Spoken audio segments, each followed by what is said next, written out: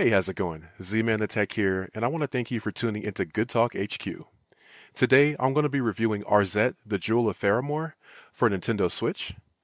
It was developed by CD-ROM Software and published by Limited Run Games, released February 14th, 2024.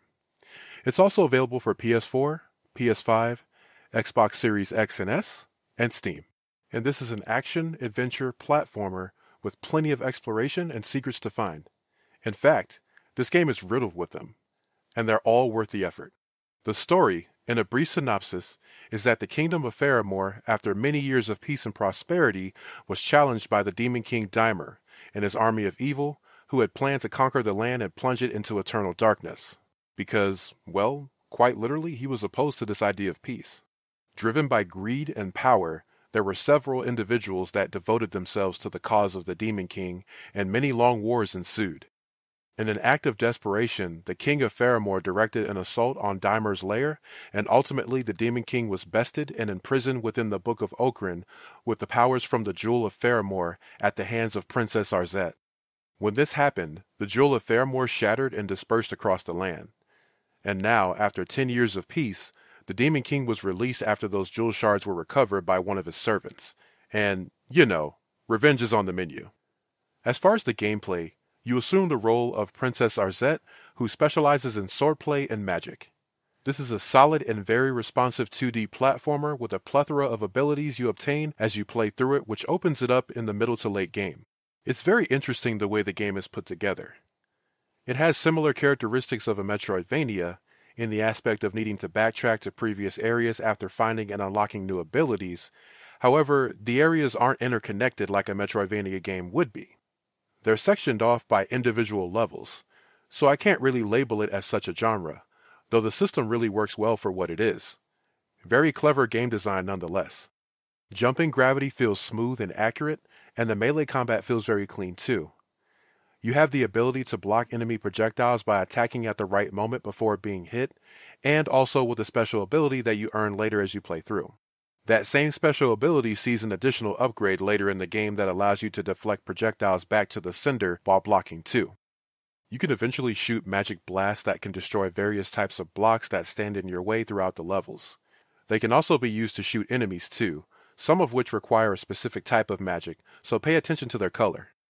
Double jumping is another ability you'll gain mid-game that could be quite pivotal to your success in finding secrets, and of course reaching areas that you couldn't early in the game. So don't feel discouraged when you see so many things out of reach. You'll be doing quite a bit of backtracking, trust me on this. There are a slew of abilities just waiting for you to find them, so I won't spoil them all. One point of advice, do the side quests, you won't regret it. Some are actually required for you to progress too, so make it a point to address them as they present themselves to you. Plus, the dialogue with the NPCs is pretty great. Trust me, it's all worth it. There's a casual mode, and a normal mode that you can choose from before you start the game. Overall, the game itself is pretty accessible when it comes to difficulty, and it's fairly straightforward to play through. Exploration is heavily encouraged. As far as the controls, as mentioned prior, the level of responsiveness and accuracy are very commendable. Collisions with the floors and walls are perfect and feel right at home in this 2D platformer, and that's just what we want to see. No hindrances whatsoever. You have the flexibility to use left analog stick or directional pad for movement, which is always a plus, and in fact I found myself switching between the two here and there. As far as the face buttons, you jump with B, swing your sword with Y, shoot your magic with A, use inventory items with X, block with the left shoulder or trigger, and select magic color with right shoulder or trigger. The controller mapping makes sense and nothing feels uncomfortable or out of reach by any means. Considering the style and targeted era that this game aims to capture, the in-game mechanics are right on par. I was considering the thought of being able to shoot magic in multiple directions to be necessary, especially for certain aerial enemies being a nuisance. However, if you could do so, I feel that it takes away from the overall challenge presented in this style of a game. So, I feel it deserves a pardon. Yeah, I'm talking about you, enemies that spawn from the tree stumps. Ugh, frustrating. When it comes to the visuals, this game is a real treat. The character sprites and animations are masterfully detailed and implemented, and they blend very well with the beautifully rendered hand-drawn environments. Enemies have a satisfying pop animation to them as they're being dispatched, and there's a clever use of particle effects reminiscent of the targeted era that really helps set the tone and nail it as far as aesthetics go. Now, the real visuals that I wanted to discuss are the choice of using early retro 90s style art and animations within the cutscenes. I got heavy Philips CDI vibes from this, and that's not a bad thing at all. Like, I couldn't stop thinking about Zelda Wand of Gamelon. So nostalgic, man. They freaking nailed it. Kudos to the art and animation team. They truly get it. As far as the sound design, the devs once again exceeded expectations with an accurate level of quality and attention to detail within this department too. Audio levels for sound effects, voiceovers, and soundtrack were mixed and mastered perfectly. And let me tell you something. This soundtrack. Oh my god, this soundtrack.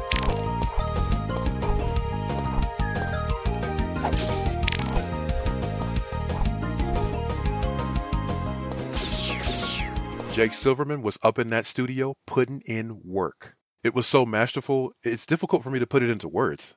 The use of MIDI instrumentation here is spot on to the subject matter, and there honestly couldn't be a better fit for these compositions. I aspire to reach that level of quality with my compositions one day.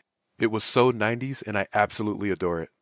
So, in conclusion, if you're looking for a nostalgic explorative 2D platformer that oozes with 90s flair, charm, and lots of witty dry humor, I can most definitely recommend Arzette, the Jewel of Faramore.